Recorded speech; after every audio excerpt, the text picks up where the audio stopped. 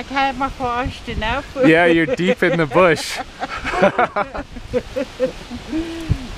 Just doing a little bit of documentary. Yeah. Let me untangle myself. You see my berries? Yeah. Look at that. That's a bucket full of berries. It's almost half full now, hey? Yeah. No, not even And that. in no time at all.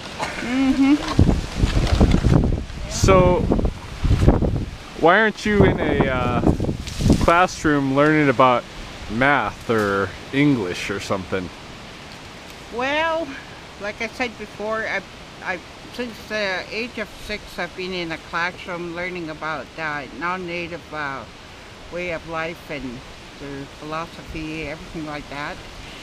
And now, Kainai Studies has given me the opportunity to learn about my own culture.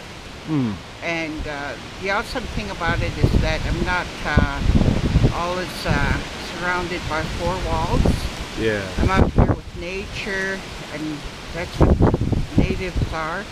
We're so in tune with nature, and this gives me the opportunity to do that.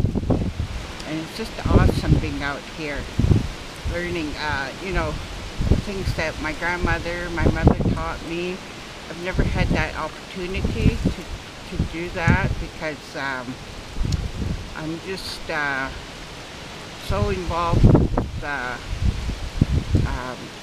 non-traditional way of living.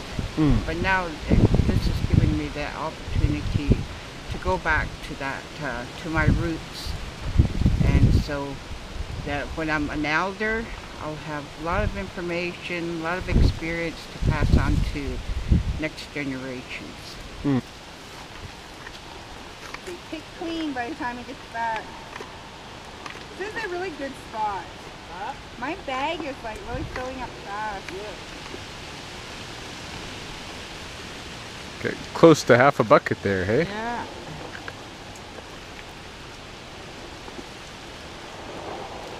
So,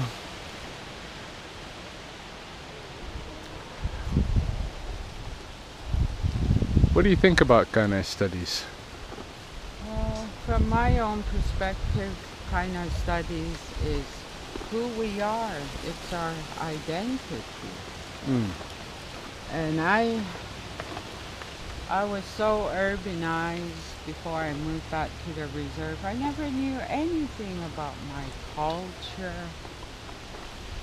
All these sacred sites we've been to. I've never climbed Chief Mountain, you know, like there's sites all around us that I wasn't aware of. And this kind of studies that really opened my eyes to what's around us. And like I said, it's who we are, it's our identity, and that's our culture.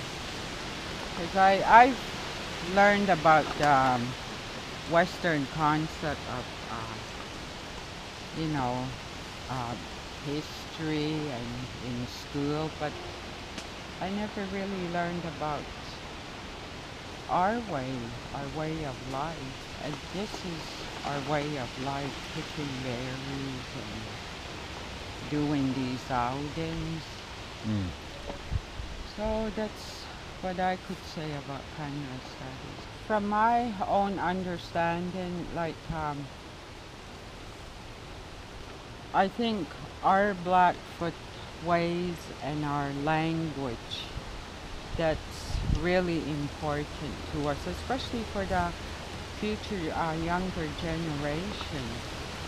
Like we need to start teaching them at a young age. Like when I was growing up, like I'm a fluent speaker, but you know, it's kind of sad for our younger generation. They don't even know how to speak Blackfoot. And I think that should be utilized, you know, as of now. You know, because like they're saying, well, that we're gonna lose our language. But if we You got keep carried this away with Blackfoot berries. going, this Kainai Studies, I think people can use Kainai Studies in the future. So that's about all I could say. But like I said, I could say more and more. I could stand here all day.